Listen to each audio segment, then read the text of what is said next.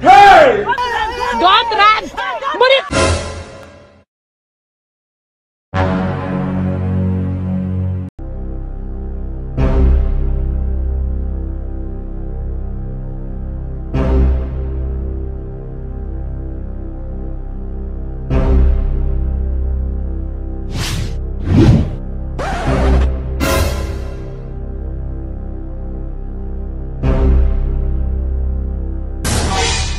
Obi,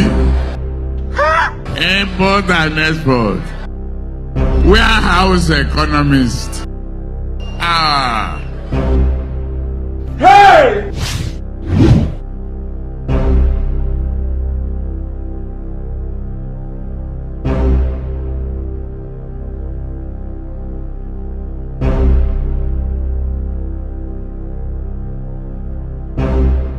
Chidadi.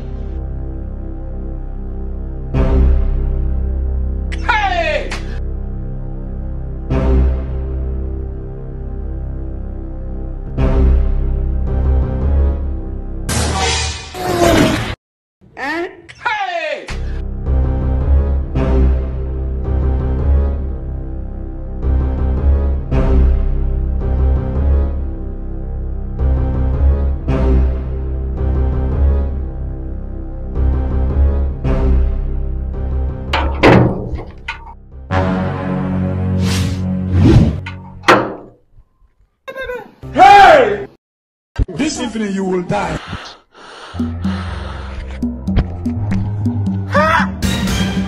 Run, run.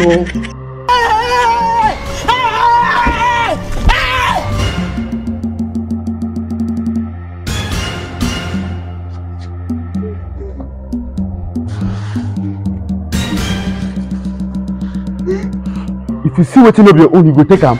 No. Oh, yeah. Please. I'll mess Mele baby.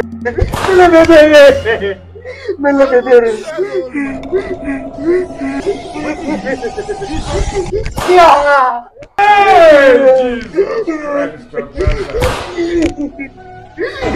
May God not allow them, let them kill you.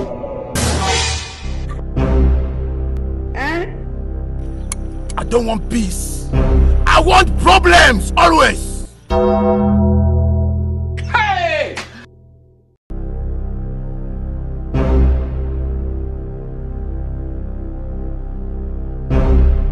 We must learn a lesson. You know, one of my cousins like that. His name is down the well. This man. So what did you go to prison? Rich watch and cup of tea, oh, funny people.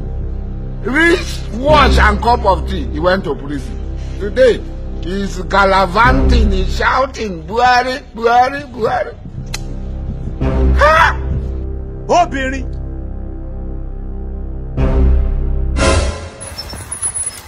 Jesus! Jesus!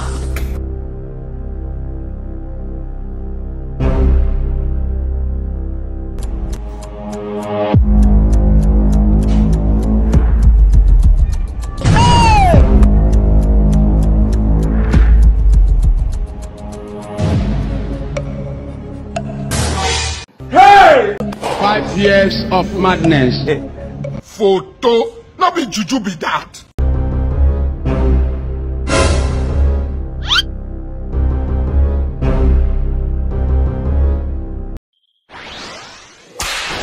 Hey! Hey! Chidadi. Run.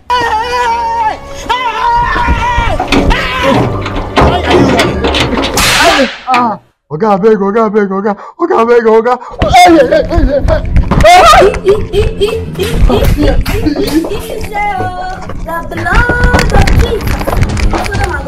Oga beg. You go take what's of your own again.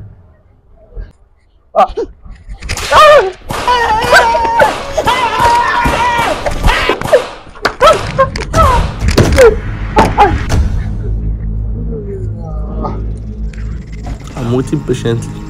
God knows I'm waiting patiently.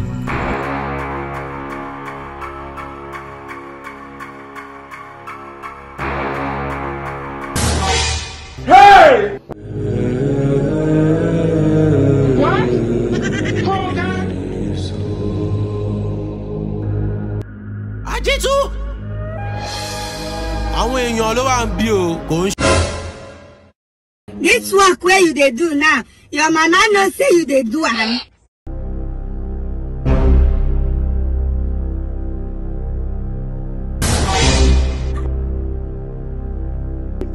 It's a pity for you. Ikú máa pa ẹ́ lọ́dún yìí ni ò ní bọ́m̀bẹ̀.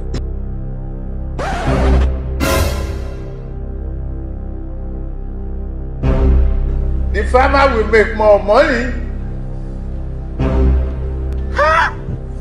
Your lunch will not be imported. Hey!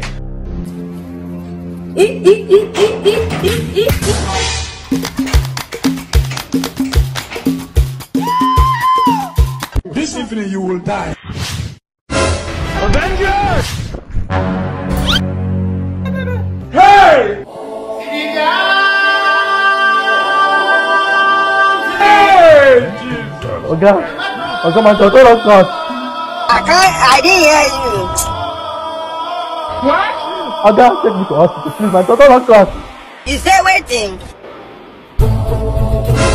Boss. Hey! Ha. Voila. He shock you.